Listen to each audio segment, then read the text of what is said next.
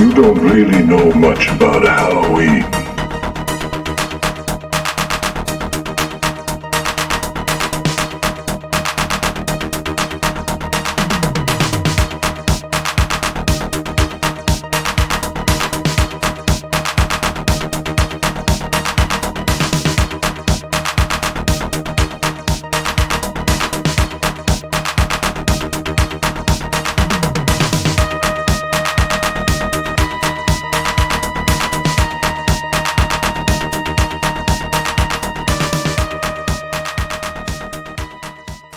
Hello and welcome back to another unboxing video.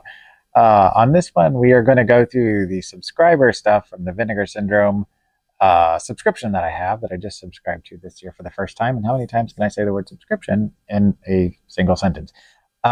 If you are not familiar with the Newlydeads, I'm Joel. My wife and I make spooky themed content, which you can check out thenewlydeads.com to find out about our blog that we write. Each of us write our own individual blogs. We have a TV show. We do events because we make art where you can come and check out what we have to sell. We also do a podcast and lots of videos, which you'll find on this channel, which please feel free to like and subscribe. And if you'd like to reach out to us for any reason, you can do so at contact@thenewlydeads.com. And also our Facebook page, just look up The Newlydeads. You can come check out. That's where we update whenever there's new episodes that are coming out, new videos that are released, blog posts, etc., etc. We do a lot of stuff there, so you can always find us on the webpage. But like I said, I subscribed to Vinegar Syndrome for the first time this year, and this is the subscriber box for this month, and I'm kind of excited about it. So we will start with the thing that has got my interest the most piqued, because I have Volume 1, but not Volume 2. This is the Homegrown Horrors Volume 3. I love regional filmmaking. And these sets are really nice. On this set, we've got Revenge from 1986, Haunted Ween, which is the one that I'm most excited about, from 1991, and Deadly Love from 1987. Revenge is directed by Christopher Lewis, who did Blood Cult and The Ripper, which The Ripper was just got a release this month as well on Vinegar Syndrome. That's the shot on video Jack the Ripper story with Tom Savini in the lead. That also, the film Revenge stars John Carradine, excuse me, not Jim, who was in Jacko, The Astro Zombies, and Night Strangler. Huge career, done a lot of genre filmmaking. That one is about a cult of devil worshippers who prey on students for human sacrifices, which is a good business model.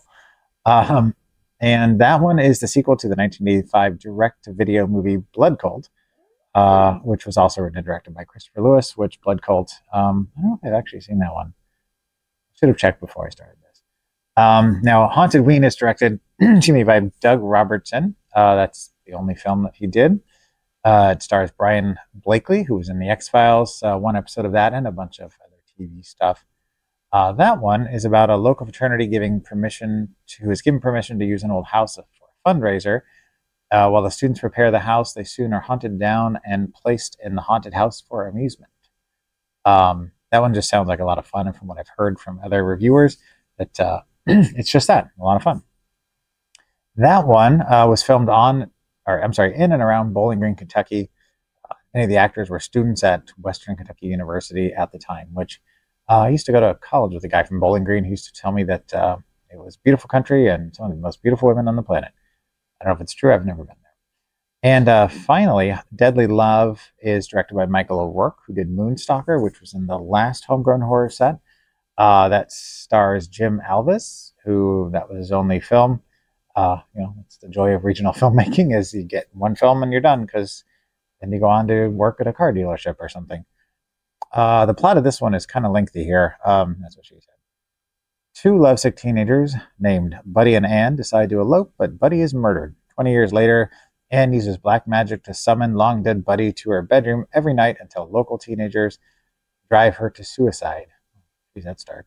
When Ann's niece inherits the home, she's plagued by violent teenagers, a homicidal maniac, and a walking dead man. All the nightmares that come with the house. Okay. So that I couldn't find anything out about that one. So again, the fun of regional filmmaking. There's not a lot of information because it's local. So these are not in the order that they appeared. This is Haunted Ween. This is like the one that I'm most excited to watch. Oh, there's the back. Vinegar Syndrome packaging. On the inside, we've got the alternate art there, which I don't ever switch out the artwork. I don't know why. Just it's not a thing for me. Then we've got Revenge, which again, typical Vinegar Syndrome packaging on the back. On the inside, we have the alternate artwork there. I don't typically do this. I usually just show the films while they're still packaged, but this time it took me a while to get to them. I wanted to try doing it this way this time, and I also was just kind of curious what was inside. In this one, we have the alternate, which again, you know, it's low-budget regional filmmaking. You get this, you get low-budget regional covers and packaging.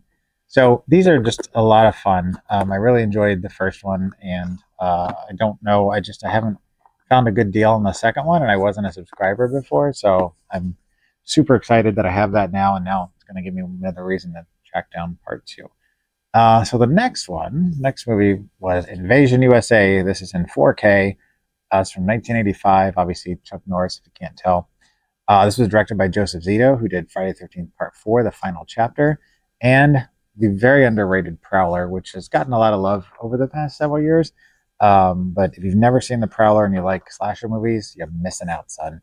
Like I said, this stars Chuck Norris, who did The Way of the Dragon and a ton of other 80s action films. He's kind of the quintessential 80s action guy. The plot of this film is that a one-man army comes to the rescue when the United States is invaded by communists, which back in the 80s, that was a concern. Now, until 2007, this was MGM's second highest selling home video title behind Gone with the Wind. Wrap your head around that, kids. Now, I love a good film where there's, you know, in some sort of an insurrection, and it's kind of one man versus a bunch of, you know, bad guys. We've got the Blu-ray and the 4K. Then we've got the standard Chuck Norris double submachine gun action, and looks like a poster on the back. Incidentally, one of the most one of my favorite recent insurrection films is Bushwick. If you've never seen Bushwick with Dave Bautista, it's good. So then we've got, you know, this nice book. It's got a lot of information about the film. This is kind of a classic, you know, in terms of like 80s action cinema. You know, right around the same time as Chuck Norris was doing the Missing in Action series, and you know, he was at the height of his powers. Still is to some extent, you know, still doing the Expendables films. And I don't think I've ever seen this, so I'm kind of excited to check it out because I am a sucker for a cheesy action movie, and Chuck Norris is not always the cheesiest guy, but can't say no. So that one is exciting. Not something I necessarily would have bought on my own, especially not a 4K version. Now, if there was like a lower budget, you know, single disc one, maybe. The next one we've got is China O'Brien, which if you were a 90s kid and you liked action movies, you knew exactly who Cynthia Rothrock was. This is part 1 and part 2. This is also in 4K, I believe. I'm trying to remember. I should have checked beforehand. Yes. So this is from 1990 and 1990, both. Both were directed by Robert Klaus, who did Game of Death and Enter the Dragon, which if you are a Bruce Lee fan, you know those films quite well. Cynthia Rothrock, who is in both, was in Yes, Madam, Lady Reporter, Righting Wrongs. These are all movies that Vinegar Syndrome has recently released. Was Yes, Madam one of theirs? No, I'm trying to remember. I have it on the shelf, but I forgot. It was part of a set. But I know that Righting Wrongs and Lady Reporter were for sure. So the plot of the first one is a policewoman, expert and instructor in martial arts, leaves the city to stay with her dad, sheriff in a small town with peace and quiet, or so she thinks. She gets plenty of opportunities to show her martial arts skills. That seems like a very vague plot. In part 2, this time China O'Brien has trouble with a dealer who puts a prize on her head because she had spoiled an important drug deal of his but all the world's criminals will not be enough to catch up with China, one of the masters of the martial arts. In the first film, it's the only film in which Cynthia Rothrock broke a bone while filming, which was her finger. And in the second one, some of the action scenes were filmed following the initial shoot to ensure that the movie would be long enough. These scenes included the fight between Keith Cook and Billy Blanks, the latter of which was cast at short notice for specifically this scene, which I was just looking at a Vinegar Syndrome group today, and somebody pointed out that Billy Blanks was in that, and they were joking that Vinegar Syndrome is going to have to start releasing the Time Bow videos, because they got to be running out of content here soon, because they've been releasing a lot of his, which I have some of them on the shelf. Really nice artwork there. I never quite understood the box and then the slipcase. If it's only one movie, if it's two movies, okay, maybe you can get away with it. But if it's just one, which isn't the case here, then it doesn't make sense. You've got the multiple discs here for the films as well as the special features. You've got a total of 4 discs there all together. And these inside the slipcase slipcovers are super thick and really nice. Then you've got this book, which for some reason, I'm not sure why, I'm sure there's a logic there. They decided to go with this kind of low-fi, low-grade images, almost like it's like it was made in the 80s, or there's I don't know what the word is I'm looking for. Like it's almost newsprint, but it smells like a delightfully packaged Vinegar Syndrome book, if you know what I mean. And I think you do. If you're watching this video, you are well aware of what I'm referring to, probably. All right. And finally, the thing I think I'm most excited about, Nick Millard is kind of a low-budget genius. And they apparently have got access to his collection because we're kicking it off with what used to be called Big Fat Crazy Ethel, but is also called Criminally Insane. And this is also double teamed with Satan's Black Wedding. Criminally Insane is from 1975. Satan's Black Wedding is from 1976. Like I said, both directed by Nick Millard, who did Death Nurse 1 and 2 and Dracula in Vegas, which Death Nurse is probably Nick's most famous film other than this one.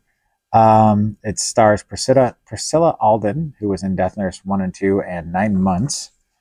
It also stars Craig Braddock, who this was his only film. Or, I'm sorry, this was his only film, pardon me. The plot of Criminally Insane is that an obese woman recently released from an insane asylum kills anyone who attempts to get her to stop eating. And for Satan's Black Wedding, a man travels to another city for a sister's funeral to try and find out why she killed herself, and he discovers that she is actually a vampire and returns from the dead to take revenge on her family. For this, filming took 5 weeks in the spring of 1973. And for this, the crypt set was constructed in Millard's garage by a friend who did the stonework, and the set can be seen in the Death Nurse films. A cardboard coffin was also purchased for the film, which, do you know anything about Nick Millard? A lot of his stuff is very esoteric, and there is a lot of red paint that is used, almost like if you've ever seen Dawn of the Dead, 1978, you kind of get the idea of what you're dealing with in terms of the blood content.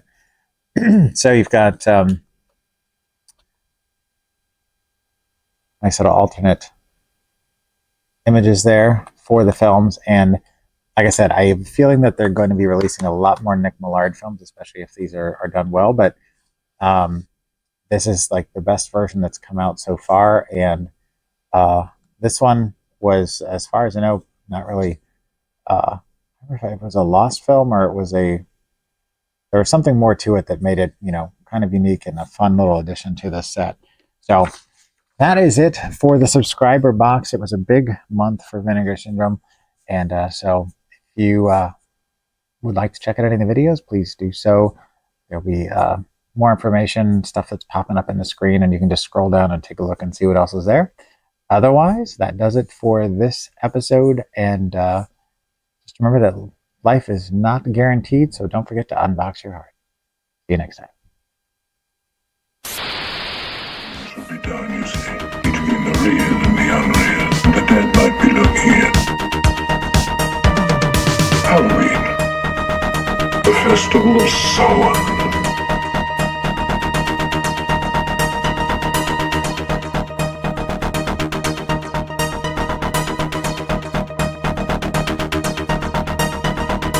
Happy Halloween.